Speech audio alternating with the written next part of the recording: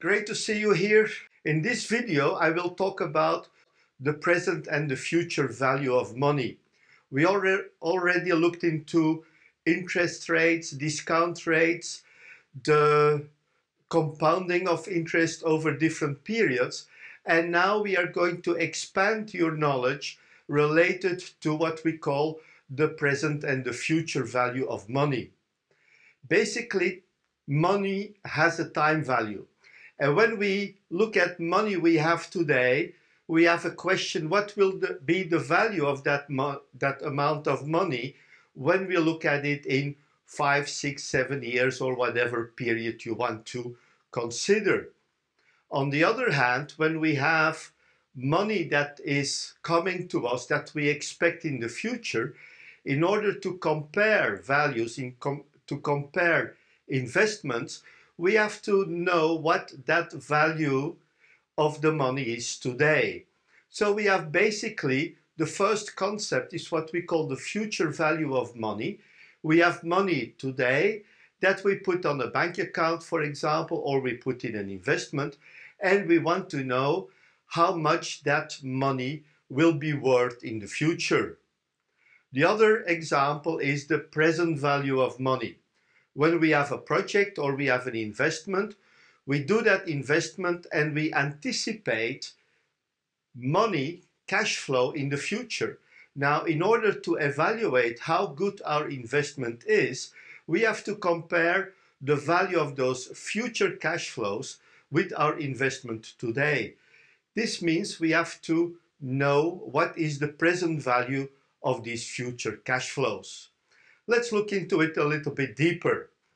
When we look at the future value of an investment, let's say we call the future value FV, we have the present value, that's the investment we did today, and by putting it in some investment, we expect a discount rate, we expect an increase of value.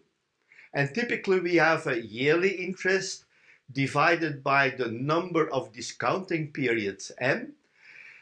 And when we look at a number of years, we can say that the future value of our present value, our investment we did today, is equal to the present value multiplied with 1 plus the yearly interest rate divided by M to the power M times M. So, for example, we have an investment where we are looking at monthly periods, and will be 12.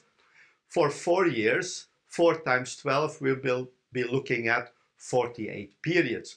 But let's make it easy. We look at the elements typically in the later examples when we consider m equal 1.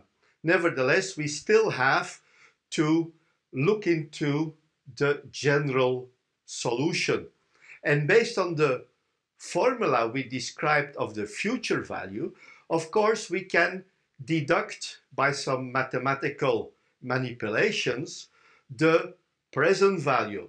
So when we divide both sides by the interest factor, we will see that the present value is equal to the future value divided by 1 plus the periodic interest rate to the power m times m. M times m is the total number of periods. Basically, starting from the future value as a function of the present value and the interest rate, we can find an expression to discount the future value, the future cash flows, into present value numbers. Now, we also have, when we look at these formulas, we can define what we call the present value interest factor. And the present value interest factor is in fact the relationship between the present value and the future value. It's in fact present value divided by future value. When we know that present value interest factor, the calculation can become very easily. So let's define it. So the PVIF, the present value interest factor, is equal to the present value divided by the future value. And since we have in the both expressions, we have the present value, so basically we can eliminate that and we find the term 1 divided by 1 plus the periodic interest rate to the power of the number of periods. Or we can say it's 1 plus the yearly interest rate divided by the discounting periods to the negative power n times n.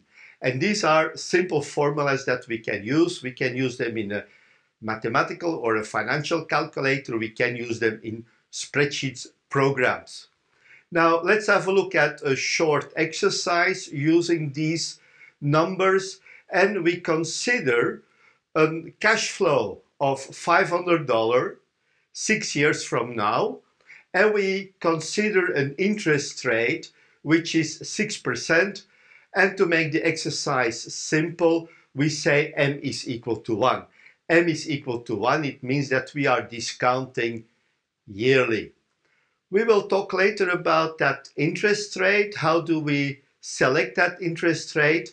If we are looking at an investment or a situation where we have a fixed interest, or when we have a fixed interest rate, for example, on the bank, that's easy. But when we are talking about projects, we have a special way to select that interest rate. Let's now have a look at the first formula. The present value interest factor is in fact the present value divided by the future value, and we know that it's 1 divided by 1 plus 6% to the power 6, and that's approximately 0.7050. I say approximately because when you would do the calculation, there will be a lot more decimals, and those are not always significant. So in order to keep it simple, we limit our result to 4 decimals. You have to see in your circumstances how many decimals are typically acceptable, but 4 is a reasonable number. Too many decimals doesn't bring anything, and it makes just your calculations more complex. Be aware your calculators will contain all those decimals, and a spreadsheet program like Excel only takes into account 20 decimals. But anyway, the calculations keep all the numbers there, and you just select in the program how many decimals you want. Now we have the PVIF, and based on this we can easily calculate the present value. And we know from the formula, from the PVIF, that the present value is in fact the future value multiplied by the present value interest factor. And now we use the present value, or sorry, the future value, which is $500. We multiply it with the PVIF with 0.7050, and we find a present value of approximately $352. This is the basis principle of all the calculations we are going to do. The formulas will be more complete, more complex, and we will use those formulas later to estimate how good our projects are. I hope it was not too complicated. You will see more and more formulas like this appearing. If you have a problem with it, look back at some mathematical books, ask some help, or just write us a message and we will give you some additional explanations if necessary. That was this video. I hope you liked it. Click like if you like the video. Share it with the people you know, people who may need it. And of course, if you're here for the first time, do not forget to subscribe to our channel and click at the bell to know when we have a new video. Let's continue in our next video and see what more secrets we can uncover related to time value of money and finance in general. Bye bye.